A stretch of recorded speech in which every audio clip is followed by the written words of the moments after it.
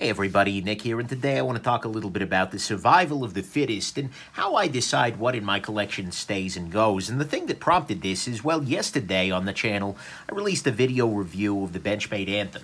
Benchmade Anthem was an incredible knife, and at the end of the review I said something along the lines of it's a gem, and this is something that I'm going to be sending off for anodization, and that it's going to stick around in my permanent collection. The thing is, though, that knife has now been sold. It stuck around for a solid 4 months, but it is now gone. But every time I do this, every time I recommend something and then later on end up selling it, people get, confused, scared, afraid, whatever. And they'll say things like, well, Nick, why are you selling gear that you say that you love? If you recommend it, why aren't you keeping it? What's wrong with it? What aren't you telling us? Oh, my God, oh, my God, oh, my God. They're freaking out. But the thing is, that's a perfectly valid question. But that's what I want to address here today. So, in the gear world, there is the term safe queen, which is a piece of gear that you just keep at home. You keep in the safe, so to speak. You never use it. You never carry it. You have it around to fondle. The thing is, for a lot of people, that makes sense, particularly if they're coming at this from like an investment perspective. If you're buying Patek Philippe's, for future investment, then it kind of almost makes sense if you can afford to keep that money, tied up in a completely completely factory sealed package. Then okay, sure, whatever. That I guess makes sense. But the thing is, I don't want to go there. I don't want to have safe queens, whether it's a watch or a knife or otherwise. Every piece of gear that I own, I want to be something that I use on a regular basis and that I enjoy on a regular basis. And that's because every piece of gear I have has an ongoing cost to me. The biggest of these costs is financial. It's a real deal. I do okay, but the thing is, I'm just not in a position where I can forget about hundreds of bucks in the back of a drawer. This knife right here, the Grimsmo Rask, I like this knife a lot. But if I were to sell it, I could make, $600 or $700. Well, okay, I'm sorry, hype. I could make, $1,000 off of this right now because the world is completely insane. But anyways, there is a financial cost of having this money tied up in this knife rather than in my bank account. And it makes it a lot easier, particularly if you're willing to sell things on a regular basis to do collecting. If I keep my collection small and fluid as I do, try and limit it to maybe 10 or 12 knives that are just for me, that are part of my permanent collection, then I can afford to try new things. And I can have a collection that's not huge, but that is pretty optimized for the price that, a lot of people, well, as weird as it sounds, my knife collection's actually relatively small compared to a lot of folks.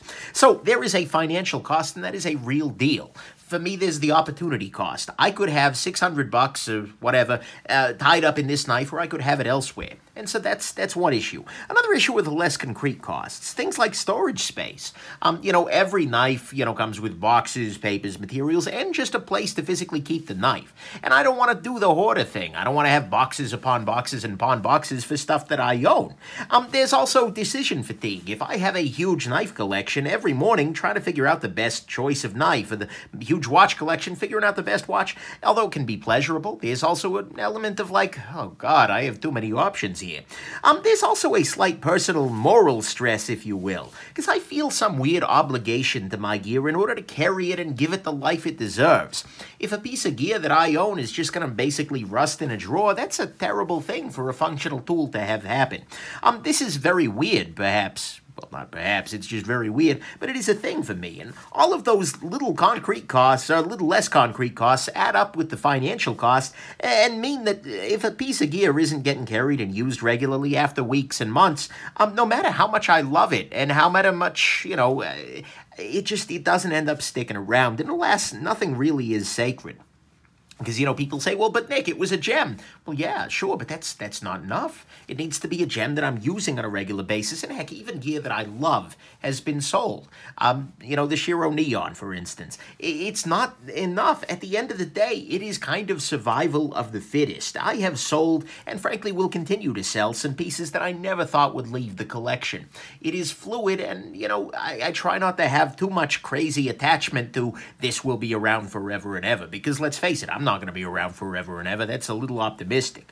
But the thing is, there have been many examples of this. Knives that and other gear that I've thought, oh, this is being around forever, but then wound up not sticking around.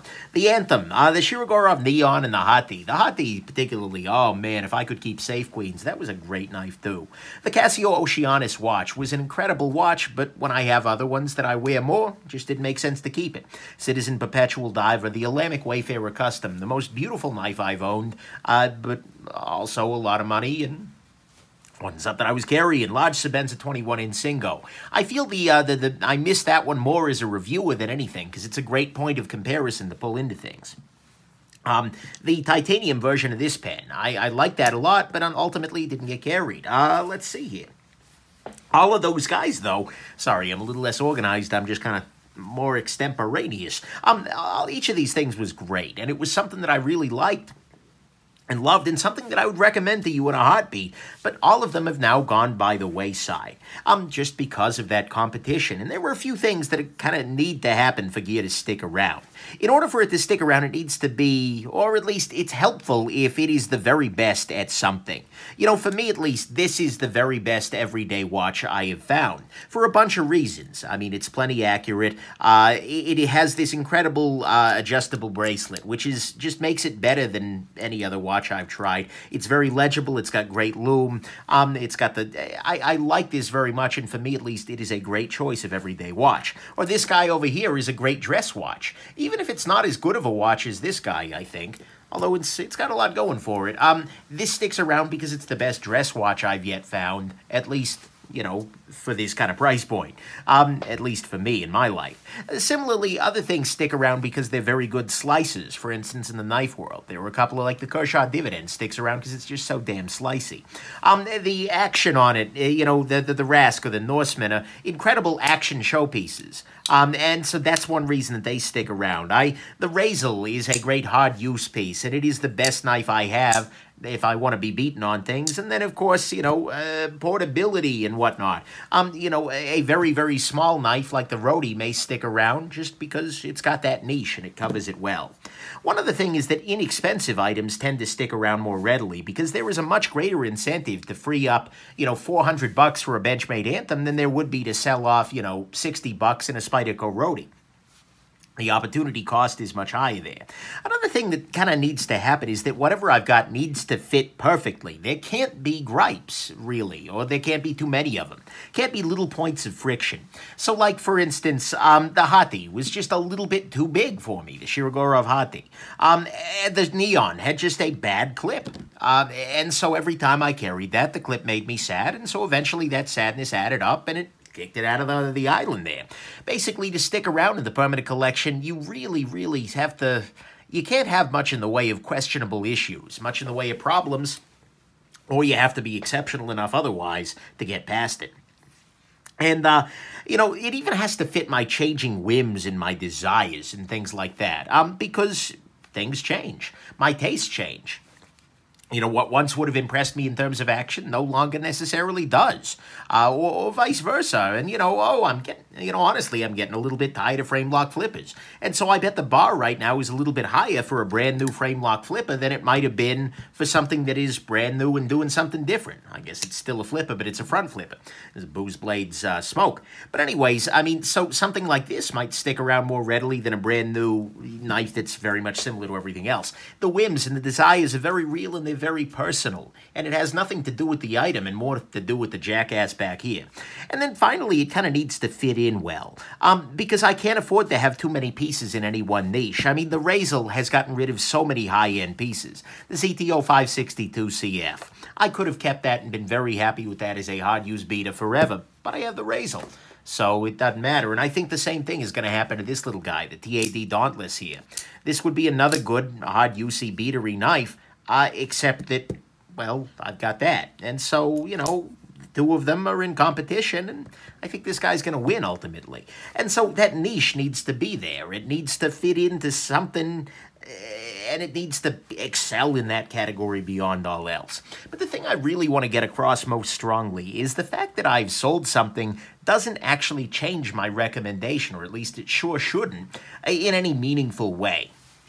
If I call something a gem, if I say something is incredible, that's something that I'm saying about the piece of gear. If I keep it around in my collection, that's something I'm saying about me in many ways. That's something I'm saying about it integrating with the sum of the rest of the parts here. And so there are many, many very good pieces which just don't fit in that well for me. For instance, this guy, the Conigarius. I know for a fact that this is not going to stick around in my collection. It is an absolutely incredible knife. There is so much to love here. And it is wonderful, wonderful, wonderful, but it's big, and it's not going to fill a niche that something else won't. And so it won't stick around, but that doesn't mean it's any less excellent. And so I'm always a little bit frustrated when people say, well, you sold it, so it couldn't have been that good. No, the fact that I ever decided I might keep it means it's top of the freaking rock. And so I really do want people to keep that in mind. This is a deeply personal choice, and it is a deeply personal factor. And although, I can't ever claim to be objective as a reviewer, I always have my own thoughts, my own opinions and feelings on matters. Past the point, this is really, really personal. And it's not really something that I think generalizes well to everybody else's feelings, thoughts, and opinions. If I'm making the recommendation, I'm making the recommendation. If I sell it later on, it's on me, not it. So anyways, I hope this has been at least slightly illuminating for you. I've addressed these issues a little bit before, but I'm curious. Is anybody else thinking about their collection in this same way of, survival of the fittest? And if so, what is the thing that you thought would never leave but ended up leaving? Let me know down in the comments there.